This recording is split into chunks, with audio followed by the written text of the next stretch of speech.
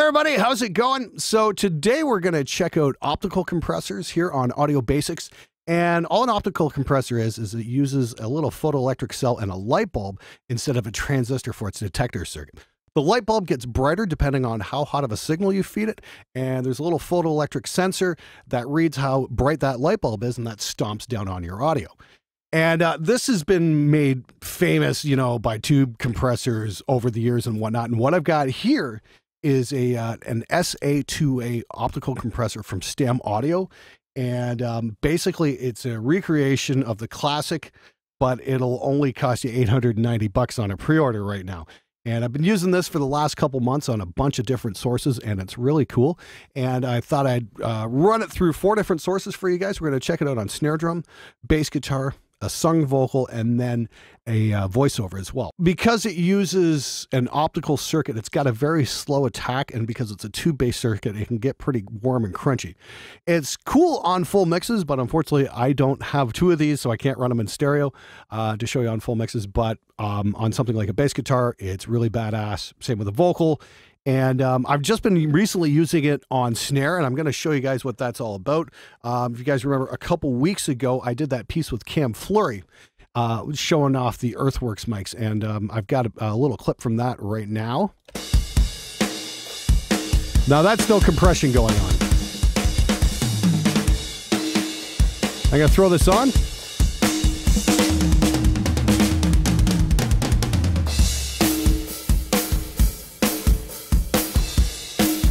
As you can see, there's a little bit of gain reduction going on. And again, it's that slow attack that the light bulb gives the detector.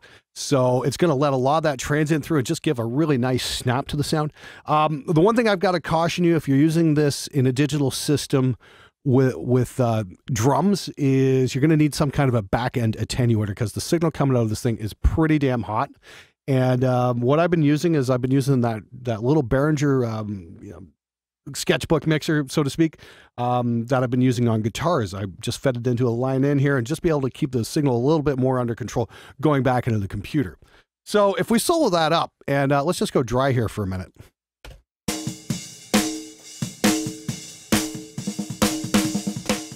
We've just got the reinsert going on here. Yeah, like kudos to Reaper for the reinsert plugin. This thing is great. It does automatic delay compensation and all that sort of thing. I've been using it a bunch as of late. And it's really awesome, and you don't have to sit there and realign anything. It's kind of awesome. So we're going to punch this in, just show what's going on.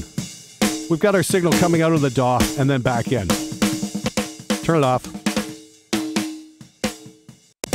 You can see it just gets really crunchy. Now the SA2A and most opto compressors have real simple controls. We've got gain, peak reduction, and a limit and compress button. Now, if you guys remember, the difference between limiting and compressing is basically your ratio. And if you don't know what that is, make sure you check out my how to use a compressor video, and I kind of lay it all out for you.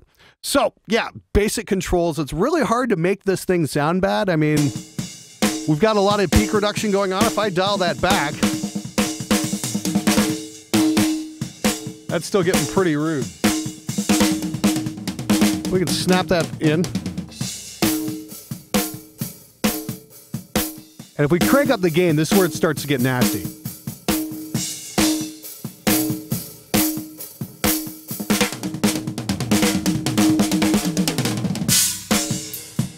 Now we're getting a lot of artifacts and whatnot, a lot of bleed. We're starting to bring all that noise floor way up.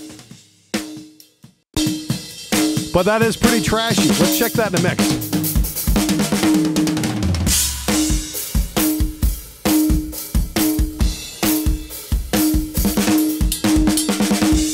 That's pretty out of control. I might want to dial that back just a bit.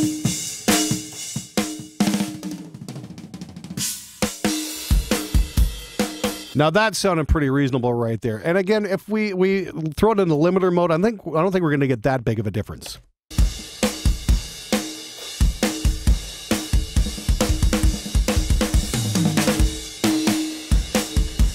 We're going to crank up the peak reduction all the way.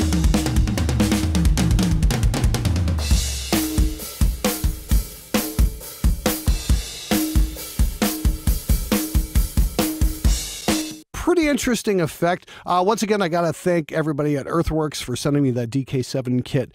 Those are just truly spectacular drum mics, and I got to thank Cam Flory as well for that.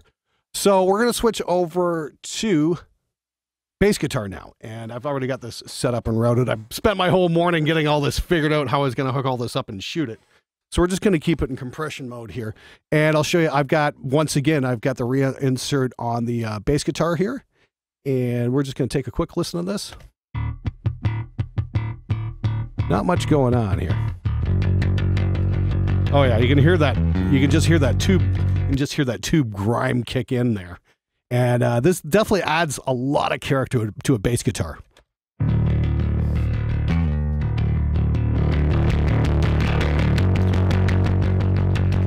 That can get pretty snarly. Now, if you see the peak reduction meter isn't jumping around all over the place. It's very, very, very steady. So a little goes a long way, I think, where it comes to this.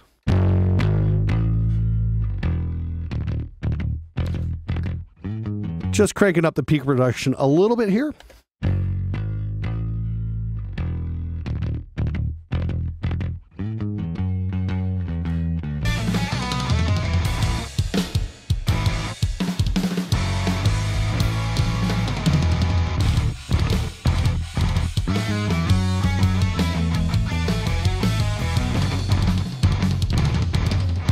And we're going to take a listen to this just kind of in and out of the mix here. Let me solo this up. We can hear what's going on before and after. So that's with the SA2A on. And that's with it out. Up. And in.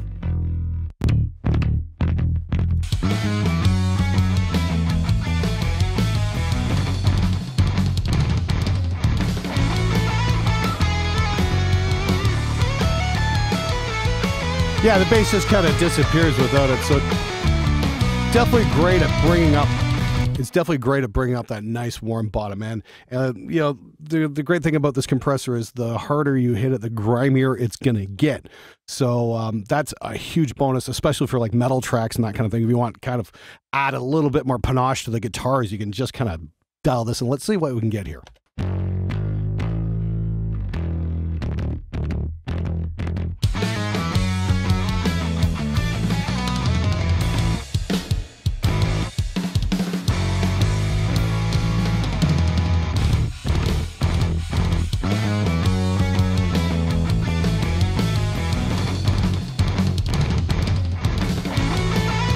Yeah, you can hear that, especially on those turnaround notes. Wow, does that ever grime things up. Check that out one more time.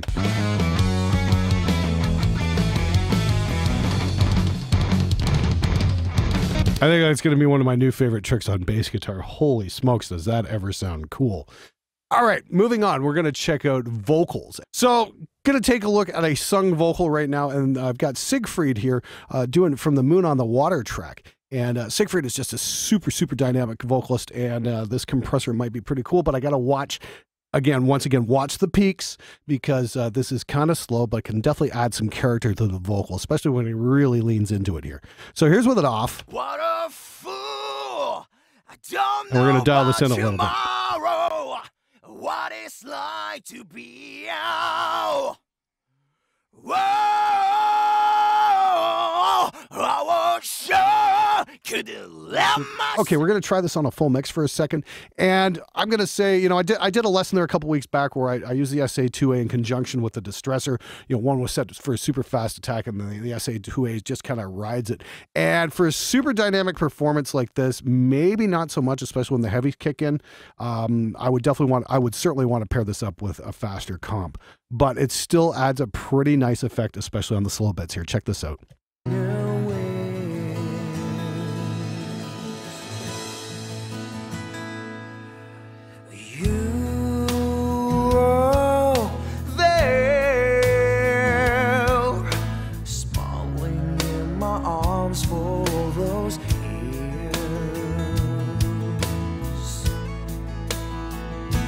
What a fool! Don't know about tomorrow. What it's like to be out.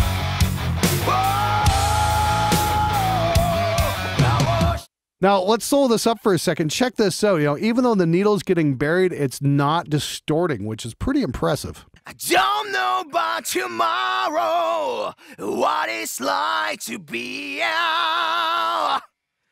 Oh,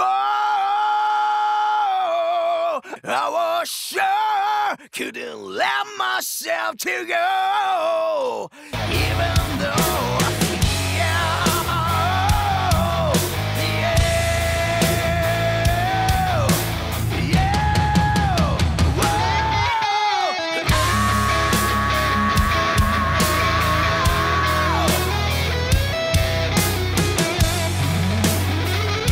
Pretty damn cool. I can see why this thing's so freaking popular. Why you see this in huge studios the world over. Wow. That is really, really cool. I got to start using that more on my vocal productions. Come to think of it, I got to do more vocal productions in here. Most of the stuff's just basically instrumental at this point. But, well, we'll see what we can do. We got Protocol coming down in a couple weeks. We'll see what's up. So as you can hear, I've got my voiceover headphones on. I just want to hear what's going on in the mic, so you guys can hear exactly what's going on. So right now, if you watch the screen, it's peaking out real easy. That's no problem to drive this signal into the reds. I've kind of bypassed my output attenuator right now, and I'm going just straight in from this mic into the SA2A, just to show you guys what's up. And so the big thing, of course, is peak reduction. We want to get the peaks under control. Is anything going to happen right there? Check, 1, 2. See, now I'm kind of stomping on the voice, and that's pretty sick. I've even got a limit mode. Let's take that down to just compression mode. I'm not hearing a huge difference. You know, if you guys are hearing something, let me know. But we can crank up the amount of compression here, and that's sounding pretty sick, actually. I really like that. And if we back off the peak limiting a little bit, check 2, check 2. Yeah, okay. Now we're going to get into the red. So this thing, if you want to keep a vocal really under control, you got to crank up that peak reduction. But I'm not hearing a huge hit in terms of quality. You know, you can really crank this over and it's not going to sound bad at all. It's really got that wonderful kind of FM radio announcer kind of voice, except this is tubes. So I'm not really sure what's going on there. But sounds pretty badass for voiceover, I gotta say. Now, by way of comparison, let me just kind of unpatch this, and you can hear the voice without any compression at all.